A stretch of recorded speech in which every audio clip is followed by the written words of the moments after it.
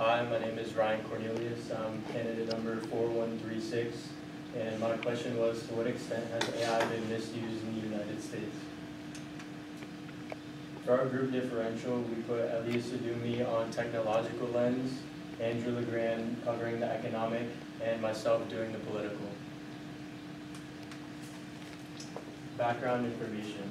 Artificial intelligence, or AI, simply means software used by computers to mimic aspects of human intelligence. AI systems can be misused by criminals, state organizations, or economic competitors for dishonest purposes.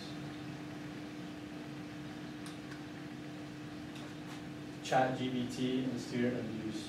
Since November 30th, 2022, ChatGPT has officially taken over the internet. Students have utilized this tool to cheat on exams and even complete homework. College board governments like Harvard have started to increase browser security, but many students are questioning whether this is an invasion of privacy or not. Growing concerns. According to the graph, Americans lean towards concern over excitement when it comes to the increased use of AI in daily life. 37% are more concerned than excited, 45% are equally concerned and excited, 18% are more excited than concerned. So the vast majority are more concerned than excited. Local issue.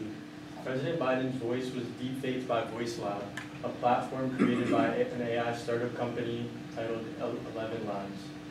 The virtual Biden was heard using inappropriate language, admitting to marijuana use and denouncing transgender people.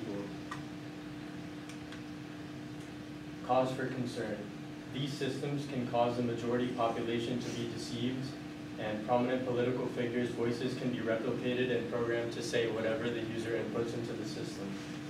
11 Labs offers a service for $5 a month, so it's readily available to anybody paying $5 to the general public.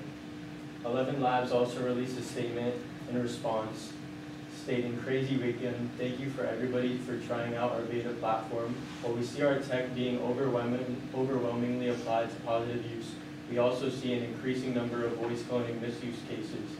We want to reach out to Twitter community for thoughts and feedback.